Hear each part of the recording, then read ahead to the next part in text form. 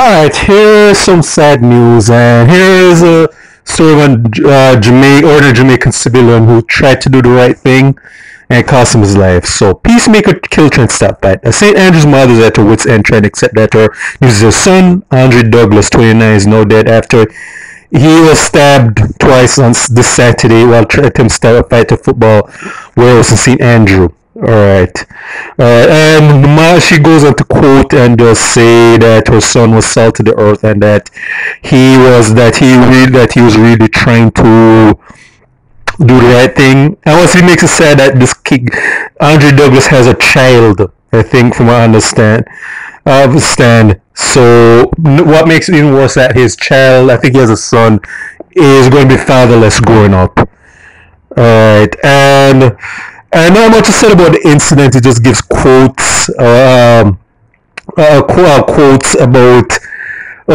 much a good person he was. But yeah, it doesn't say what exactly happened because they're not really giving in details. But if he was trying to do the right thing by trying to stop a fight, that's fucked up. No, I don't know if he knew the attackers, the people who were in the dispute or not. Again, they didn't say it in this article, but I just want to say is this.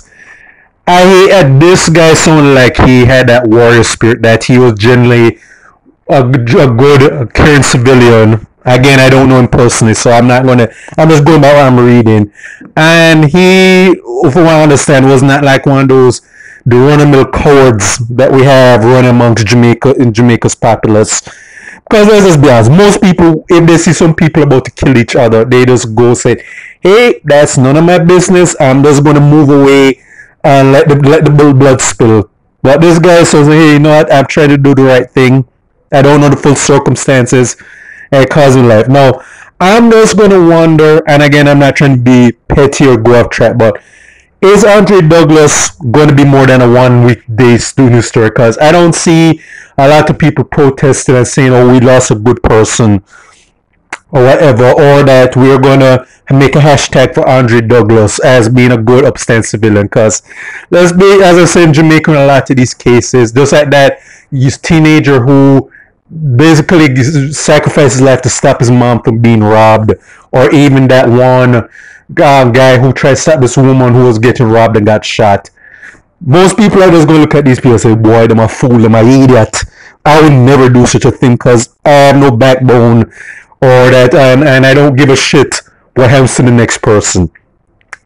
This guy is likely, unfortunately, going to get that same treatment for the society because while we're still worried about Donna Lee Dawson, and we should, I'm not really going to diminish her, what happened to her as this is ongoing, but I'm really doubting that this guy is going to get any protests. Anyone's going to make a hashtag of him, or people are just going to do it, going to just say, hey, this guy deserves consideration, and we're going to hunt down those people, the person who stabbed them, and yet the wrath of God is going to be on that person.